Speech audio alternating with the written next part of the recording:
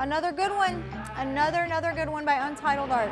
Welcome to Brown Boxer North. We are in the heart of Clearwater Beach. This is your megaplex of entertainment. This is the best beer I've had. It's very, very good. I might actually like this better than Allie.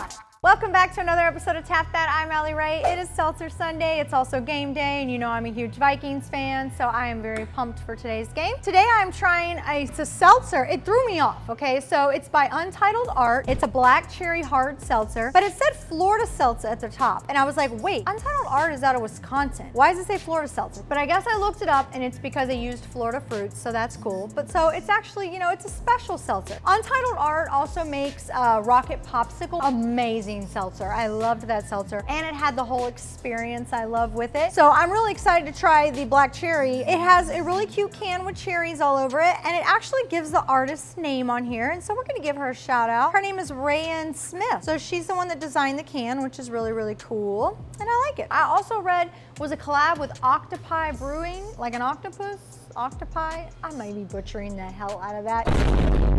Another thing I noticed is I'm always very excited to try things. I was watching back some of my episodes and I was like, how many times can I say that I'm very excited? The truth is I'm always excited to try new beers and it's just the facts. But I do realize I say it a lot, and the trolls, they definitely probably were gonna eventually let me know, so I just wanted to call that out. So we're doing a black cherry hard seltzer. It's 5%, and of course Untitled Art does not disappoint with their colors. Let me just tell you, it just goes a long way with women. Like the Rocket Popsicle was bright blue, and I was like, this is a whole vibe. It's a whole experience, and I'm like into it. And it just makes things cuter. And I love that you made this pink because it's cherry, and I just think that was really brilliant.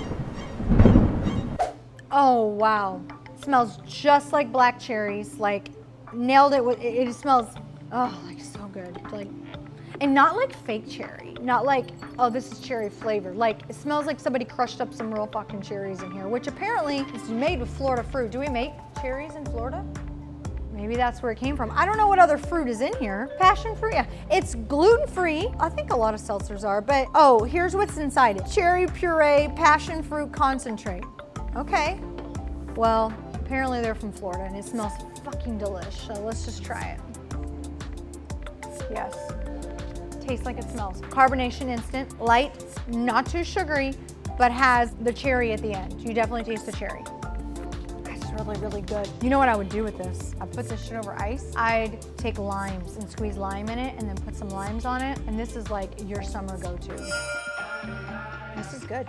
This is very good. I liked Rocket Popsicle. I now like their black cherry hard seltzer. I think I just honestly like Untitled Art, which just pains me to say because they are from Wisconsin, and we already know how I feel about that state and their teams. I don't like their teams, but they make good seltzer. I'm gonna give this one a 3.8.